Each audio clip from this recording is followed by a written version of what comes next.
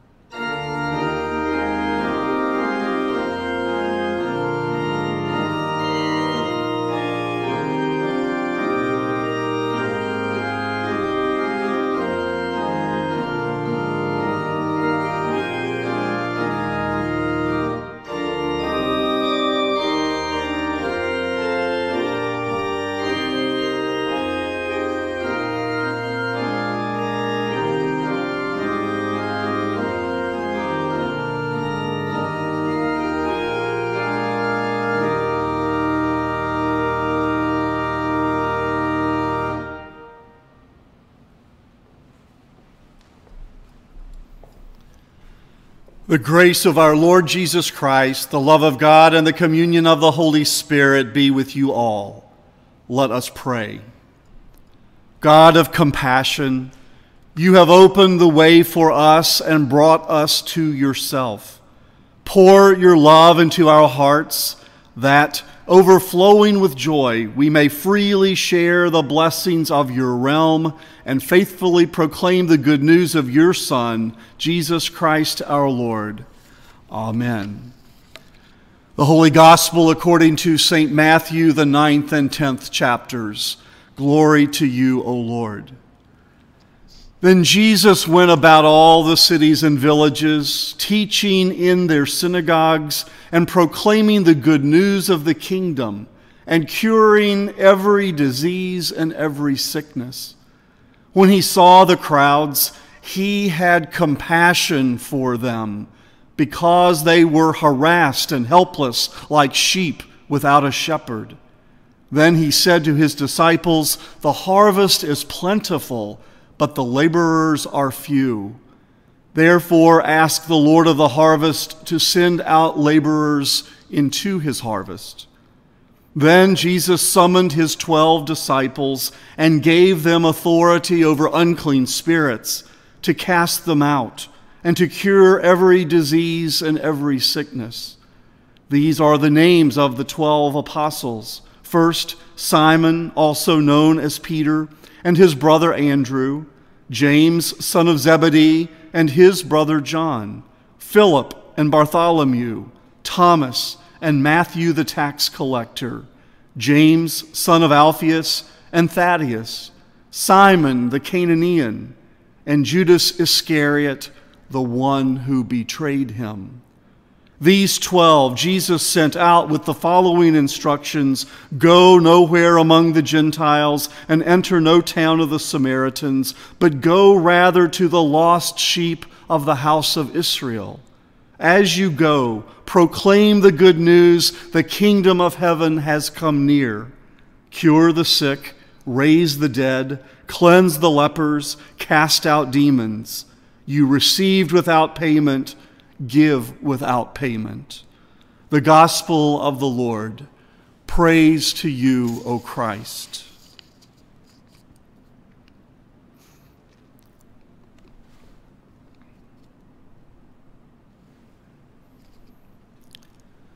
The unfolding events of recent weeks in our world, our nation, and our own community makes the following quote from Mother Teresa, now Saint Teresa of Calcutta, all the more poignant. "If we have no peace," she said, "it is because we have forgotten that we belong to each other." Mother Teresa, alongside her missionaries of charity, served the hungry, the naked, the homeless, the crippled, the blind, the lepers, the unwanted, the unloved, the untouchables, the shunned, and the uncared for in the slums of Calcutta. Among her many experiences was the time a man came to the mother house to tell her about a Hindu family with 8 children who had not eaten anything for days.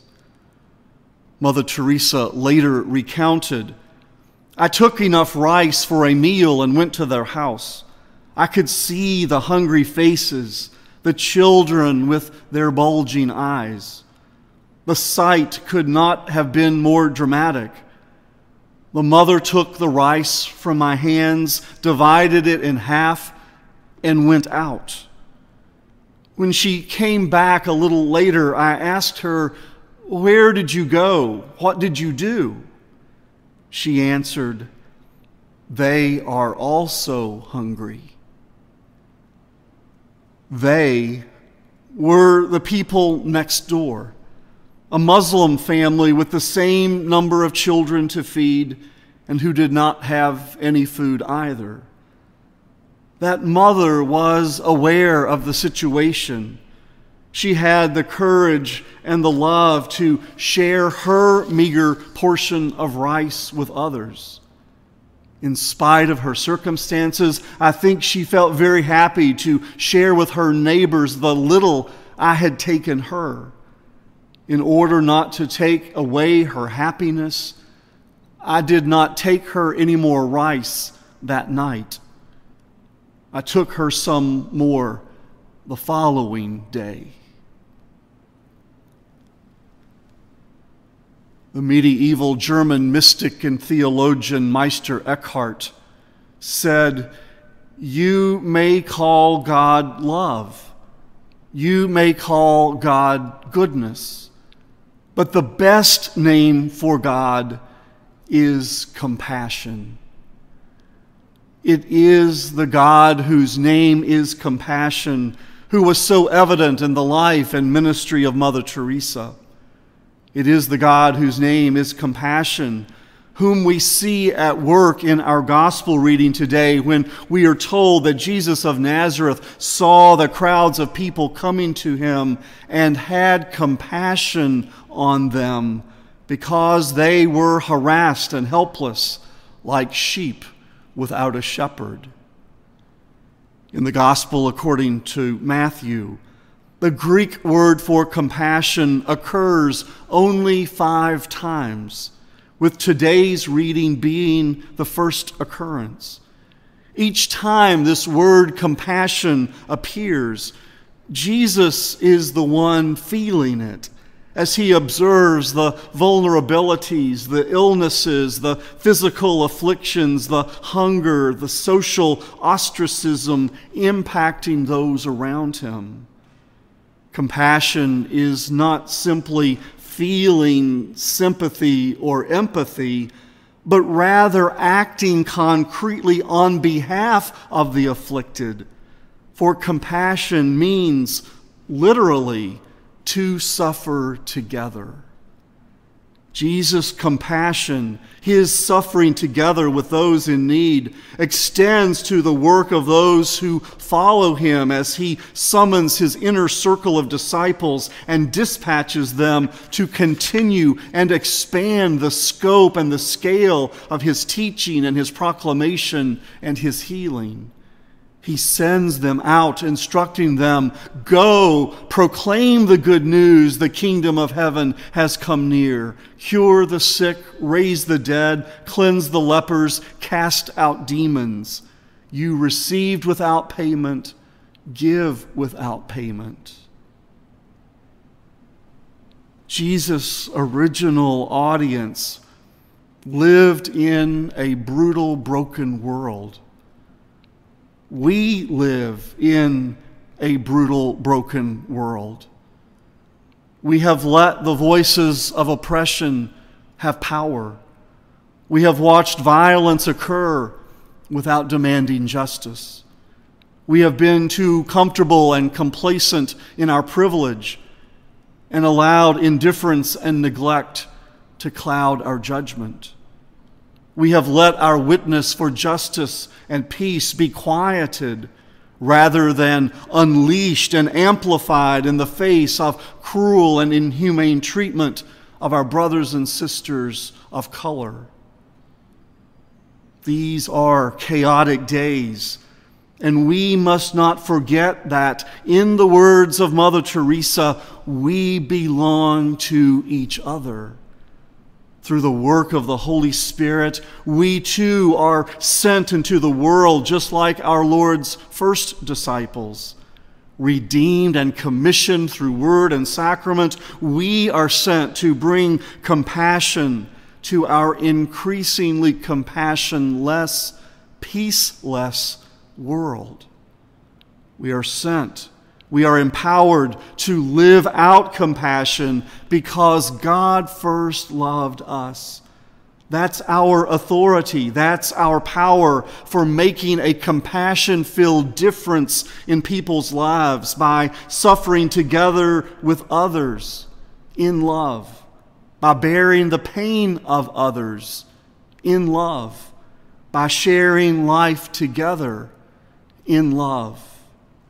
It is harvest time, and we have been sent by God to work in the fields. The work is plentiful, the work is grueling, but the work is necessary. Among the sick and diseased, the led astray, the discriminated against, the harassed, the helpless. All these and many others are longing for a glimpse of the kingdom of God on earth. We are people of faith, claimed in word, bath, and meal to live with compassion as we proclaim that God loves and values all people. We cannot allow our witness to be soft or our actions hollow. Change can only happen by changed hearts and minds. The message of God's grace in Jesus the Christ compels us out into the world to be difference makers for the sake of the world that God so loves. This means taking risks, acting with boldness, and being confident that the God of the universe is an advocate for all people, and that we are the hands and feet of this God to bring about this life-giving work as we care actively in the name of Jesus Christ. Amen.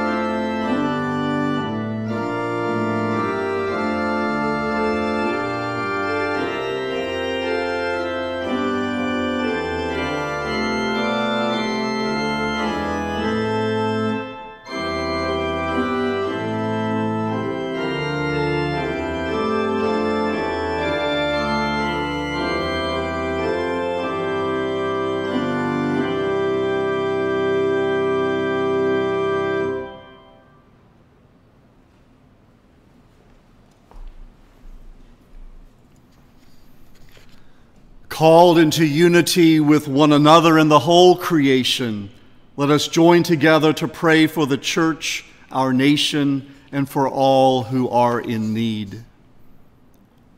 O God, the Holy One of blessing, send your spirit of tender might throughout your church.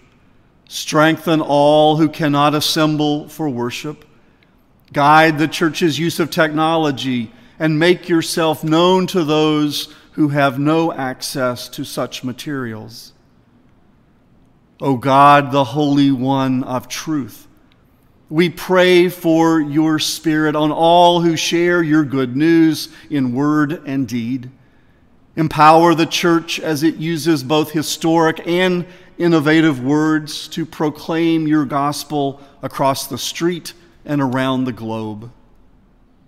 O God, Holy One of creation, continue your care for the earth through our efforts. Where there has been fire or flooding, drought or storm, may the land be renewed. Bless farmers and ranchers, and protect migrant farm workers as they toil in the sun to harvest our food. O God, Holy One of unity, as we commemorate this Wednesday the martyrdom of the Emmanuel 9, who in 2015 were killed while assembled in their Charleston church for Bible study, we pray, help us end the scourge of racism and white supremacy, protect protesters, halt those who intend violence, preserve the rule of law. Raise up leaders who model repentance and reconciliation, and support legislators who seek justice in our land. O God, Holy One of compassion, heal the sick and help us embrace the fearful. Uphold healthcare workers and medical researchers as they work on our behalf. Help us assist the unemployed. Show us how to provide safe housing and daily food for the homeless in our nation and around the world. Keep us ever mindful that we belong to each other. O God, Holy One of hope, sustain those who cannot endure their suffering but are led only to despair. Pour your grace into their hearts and reassure them of your sustaining presence. O God, Holy, Eternal One, we praise you for the lives of all the faithful departed. At the end of all things, bring to yourself all your treasured people to abide in your presence forever. Receive these prayers, O God, and those desires too deep for words, through Jesus Christ our Lord. Amen. Let us pray together as we have been taught. Our Father, who art in heaven, hallowed be thy name. Thy kingdom come, thy will be done, on earth as it is in heaven. Give us this day our daily bread, and forgive us our trespasses, as we forgive those who trespass against us. And lead us not into temptation, but deliver us from evil. For thine is the kingdom, and the power, and the glory, forever and ever. Amen. Almighty God, Father, Son, and Holy Spirit, bless you now and forever. Amen. Our service now begins. Go in peace, serve the Lord. Thanks be to God.